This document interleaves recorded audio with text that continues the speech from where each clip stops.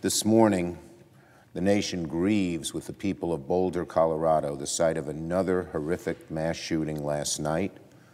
A depraved gunman opened fire inside a local supermarket, killing 10 people, including a police officer. Many more are injured.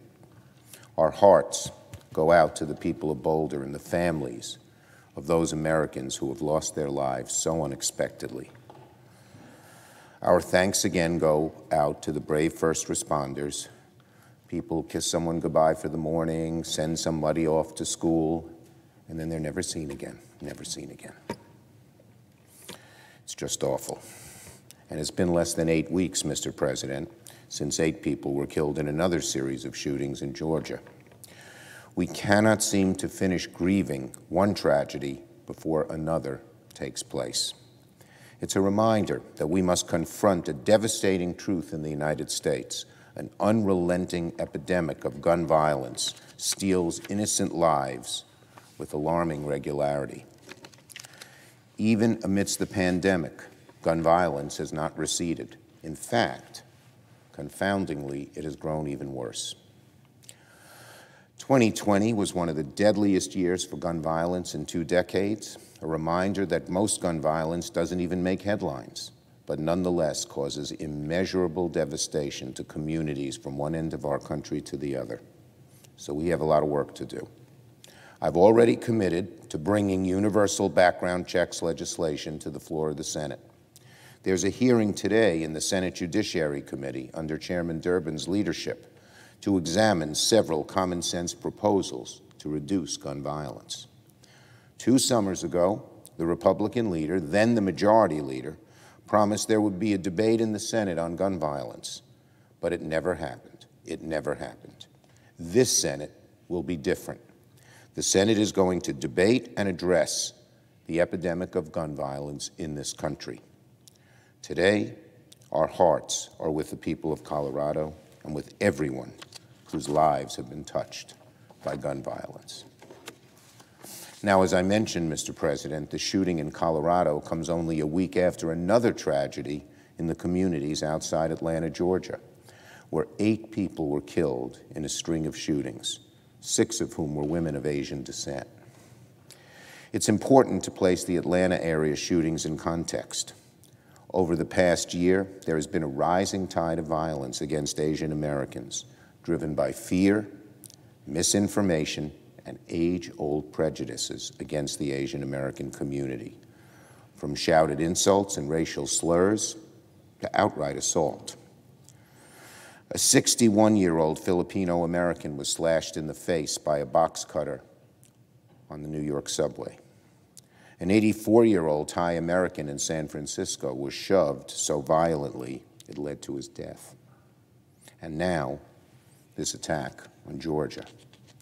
Every day, Asian Americans walk down the streets looking over their shoulders, wondering if they'll be insulted, assaulted, or even worse.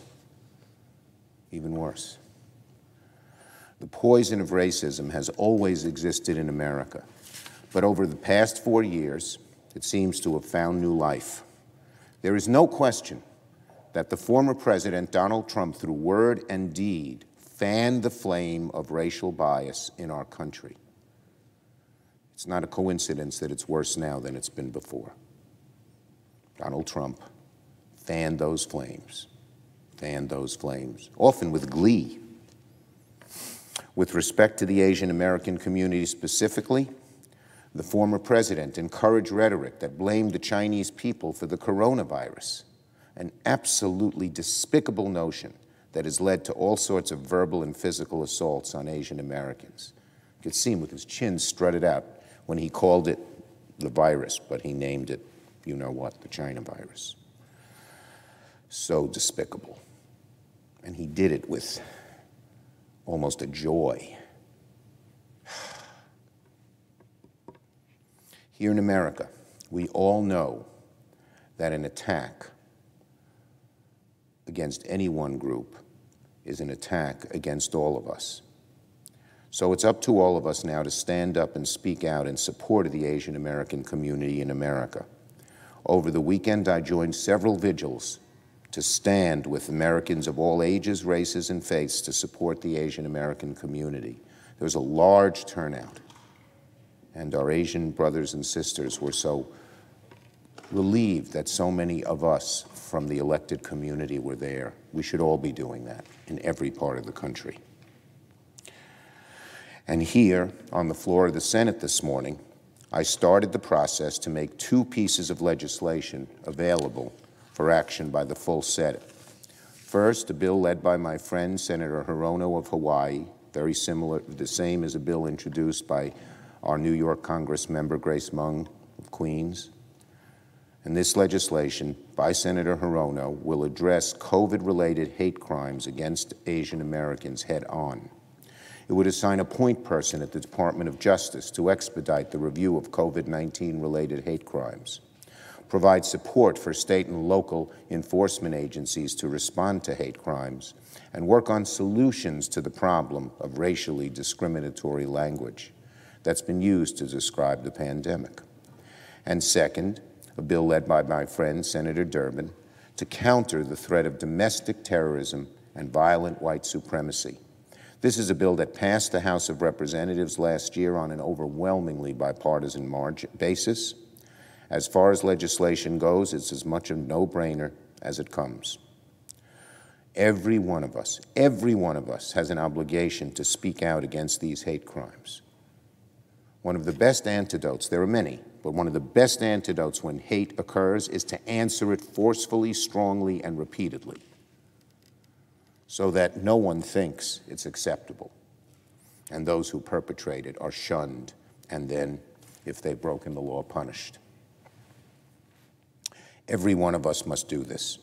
We must speak out.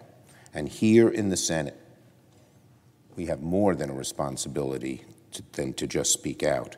We must take action. And I hope we will have universal support for these pieces of legislation that I mentioned.